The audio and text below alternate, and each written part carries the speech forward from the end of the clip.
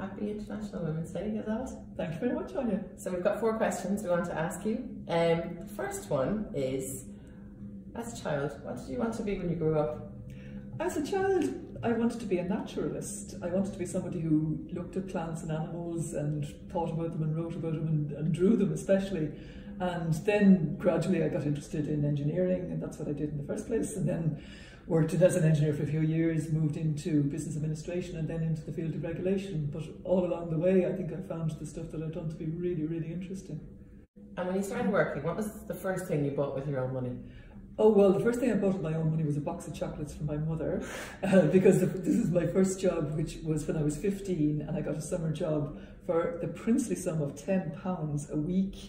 Back in the old days, working in a lino and carpet showroom up in Greenhouse in Walkinstown. I was possibly the worst file clerk ever, but people were very nice and very kind to me, made me feel very welcome. What advice would you give to young women who want to succeed in their career?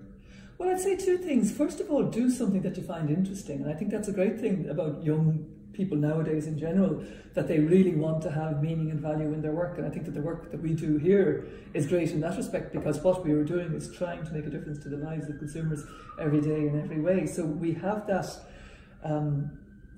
moral or almost spiritual value. But I'd say give yourself an 80-20 rule. Spend 80% of your time and energy on the job itself, pursuing it, doing the best you can, but keep a part of your brain that's analysing what's going on, what works, what doesn't work, who do I see around the organisation that I see as being really effective, and what do they do, what could I learn from what they do. Even if you have a setback, I'd say, think about that. Why did that happen? Don't beat yourself up about it, but try to be analytical. So always have the main part of your time devoted to doing stuff that you really like doing, that you get a kick out of, but have this other part of your brain that's asking the questions and that's helping you to learn from experiences and to develop as you move along.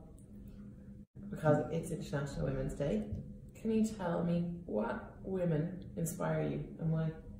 Well, the first woman I would refer to is a botanist called Ellen Hutchins, who was one of the first female botanists in the world. She was Irish, she came from Cork, and she lived from 1785 to 1815, a short life, but never went to university, but got interested in the local plant life around Bantry Bay in West Cork, the flora, the fauna, especially small insignificant plants like seaweeds and mosses and lichens, produced beautiful, magnificent watercolour illustrations, corresponded with all the leading botanists of the day, had her work reproduced in the various books that were being produced at the time.